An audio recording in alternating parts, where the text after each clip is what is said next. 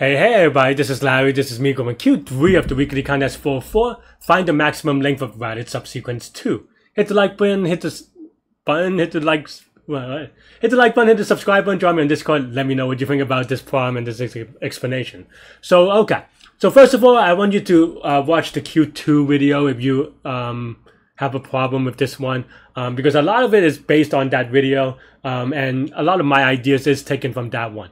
I know that apparently there are different ways to do this, but the way that I do it is very similar to Q2. So I want you to build that one, but I am going to repeat the same thing that I said for Q2, at least the beginning of it, which is to say that this is a very tricky problem to get right, and definitely a problem that I feel like it is a medium only in the sense that a lot of people have done similar problems on Leetcode itself. So in the context of that, it's, you know, people could find it medium, but it is actually a hard problem if you ask me. Like if you haven't done enough of similar problems before and you're just kind of looking at it for the first time and you don't know what I'm talking about, this is super hard, and I don't know. I don't know if people are able to get this. And yeah, and definitely watch my Q2 video first before following this, because I don't want to repeat myself. But that said, if you did watch, and if you don't watch Q2, it's going to be a little bit silly, because I'm not going to go over this one in too much of a detail. I'm just going to tell you how this differs from Q2. So of course, yeah, so definitely go back and watch that one first, even if you have gotten it, just in case. But the key thing to note is that there are two differences between Q2 and Q3. One is obvious, it's the K, and the second one is also, I don't know if it's obvious, but it's easy to miss, is that N is actually much smaller, right? I actually didn't even look at the constraints for Q2 and noticed this only afterwards, after the contest, because Q2 I did it O of N, right? And when you do something O of N, you don't need to look at the constraints because, you know, it's as fast as it's going to get. But here, it becomes critical because N is actually much smaller in this problem than in Q2. And if you did not, you know, and if you read Q2 and did it another way, then you may just, if you assume that the Q3 has the same constraint as Q2, then you're going to have a bad time, which I think, to be honest, I wish they kind of pointed out somewhere here. I mean, the K part is obvious, but this is actually like a critical part of this. It's just that I think I got lucky in a way that I did not see this constraint in Q2 because it was just linear, right? But yeah, but the key thing is that noting that the K is different as well allow us to, you know, if you go on my Q2 solution, where basically, you know, we have this thing, right? So Q2 is, we have this thing where in Q2, K is equal to 2, right? And what does K equals to 2 mean in that video? It means that, well, this can only have two outcomes, right? Which is that, I don't know if I wrote it correctly, actually. That means that this is equal to 0, and this is equal to 1, right?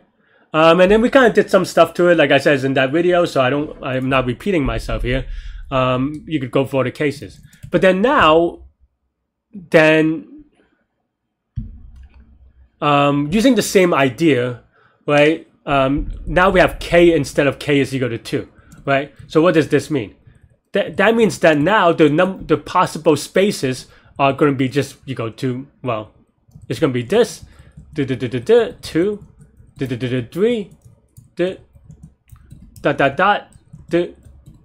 K minus 1, right? So that's basically the idea that we have to solve, is that we solve it for each of these, right? And that's really the core part of this idea. And there's K of these, and so K only goes up to 10 to the third, which is 1,000. So that means that there's only 1,000 of these, and if N is 1,000, then, and you're able to do each of these in O of N times K is going to be 1,000 times 1,000, which is 1,000,000, which is going to be fast enough. And that's basically how I started doing it. And here, you know, we'll start off easy a little bit and do it a little bit manually, maybe. But here, this just, what does this mean, right? Oh, sorry, I copy and paste, but I missed this part. Sorry, this is all K. Sorry, my apologies. Hopefully this wasn't too confusing. But yeah, okay. So yeah, so it's this, right? So then now, you just solve for the equation, right? Which is to say that, okay, let's say we have this, and we're given sub 1, right? What do I mean by we're given sub 1? That means that in a for loop, maybe for x is in sub or something like this, whatever, right? Then this is going to be x because this is because we want to answer the question of, okay, we're given this number. What is the best subsequence that we can add this to at the end to make it longer, right? Same idea as before as in Q2, and so this is x in that sense, but I'll just keep on using sub 1 for consistency, right? So we'll brute force not brute force, but for each of these numbers in sub, right? And so now we're given sub 1. What does this mean? So we're trying to find out what is the previous subsequence to match up to. And so now you have sub 1 mod k on one side, we subtract sub 0 on the other side. Sub 0, just like Mortal Kombat, right? Sub 0. But in any case, so you have this, and of course you can rewrite this as k minus, if this is negative, and this should be because everything is positive, I believe, then this is just k minus this. Kind of. I mean, it's actually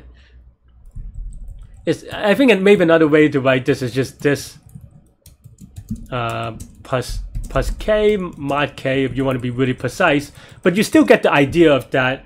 You just subtract sub 0 on both sides and then find this answer, right? And whatever this thing is, then you just kind of we find the what we want is now we want to find the maximum length subsequence that ends in this number, and then add 1 to it, right? And so this is for if the result is 0, right? So then let's try again for k is equal to 1. Well, for k is equal to 1, you subtract 1 is actually on the other side, so then you subtract sub 0. It's going to look like this. Roughly speaking, I mean, you have to do some mod math to get it, make sure that is in 0 and k. I'm not going to do it, but you get the idea, hopefully. And basically you do it for every one. And that's basically the same idea as Q2. And then now we're going to go over code basically through this idea. And yeah.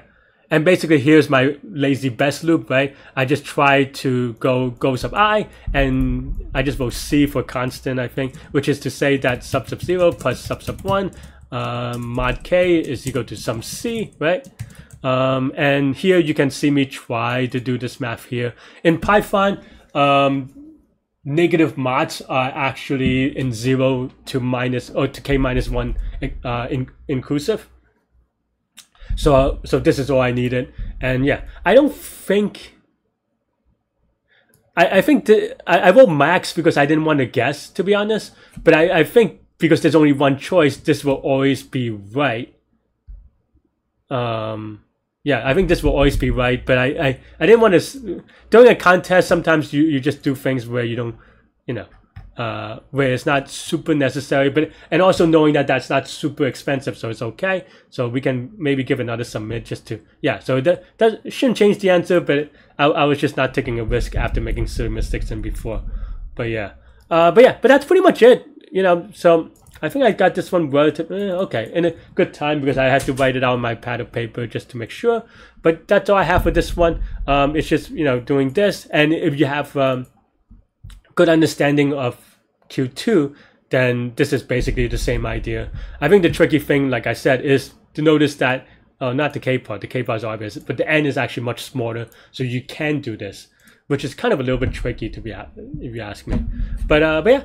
That's all I have for this one. Let me know what you think. Oh, and just to, I mean, I said this earlier, but this is an O of K loop. This is an O of N loop, right? So it's going to be O of N times K time, and space. This is O of K. So this is going to be O of K space. Yeah, that's all I have for this one. Let me know what you think. Thanks for watching. And you can watch me solve it live during the contest now. Yeah, mostly understood this problem, right? But yeah, just a little bit silliness. This is so sloppy, Larry. Okay. K is some number, okay.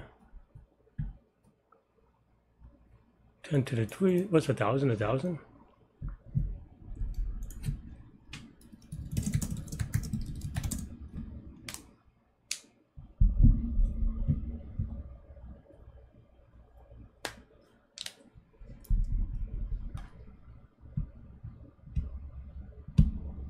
No, you can't do it that way, Larry. What are you doing? No, okay, focus.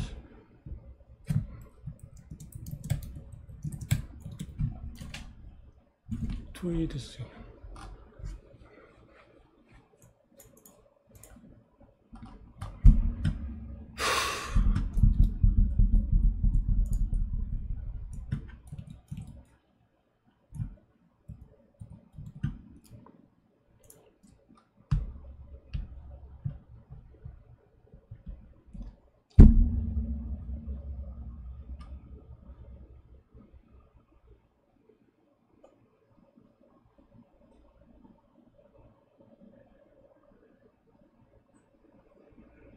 No, that's fine, yeah.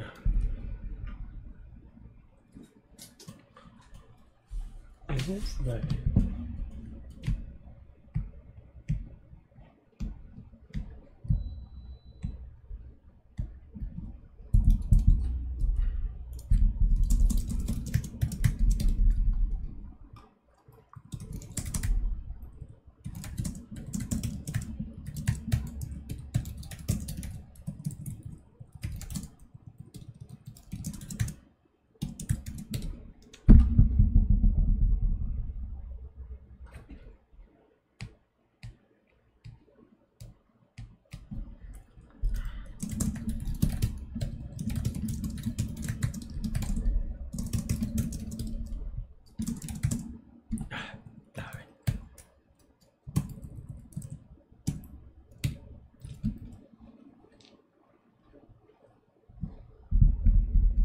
You want them to be sum of,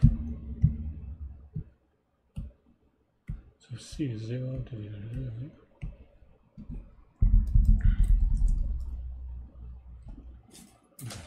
A plus B mod C is, or mod K is equal to C mod K, so that means that subtract.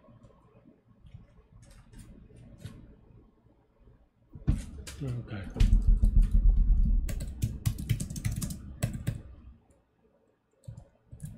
How did I write this last one? I think I just did it that way, but I don't think that's quite necessarily right.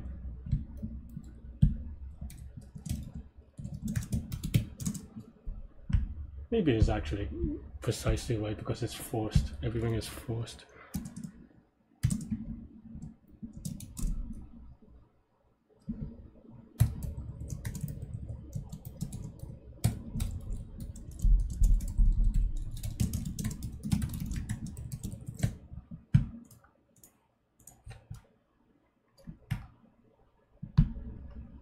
K is 0. Okay. No, that's not right. Oh, wait, no.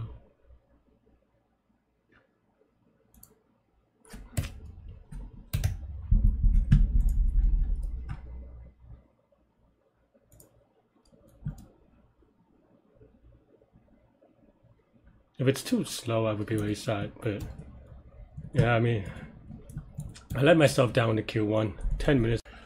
Thanks for watching, everybody. Hit the like button, hit the subscribe button, join me on Discord. Let me know what you think about this contest. Stay good, stay healthy to your mental health. I'll see y'all later and take care. Bye-bye.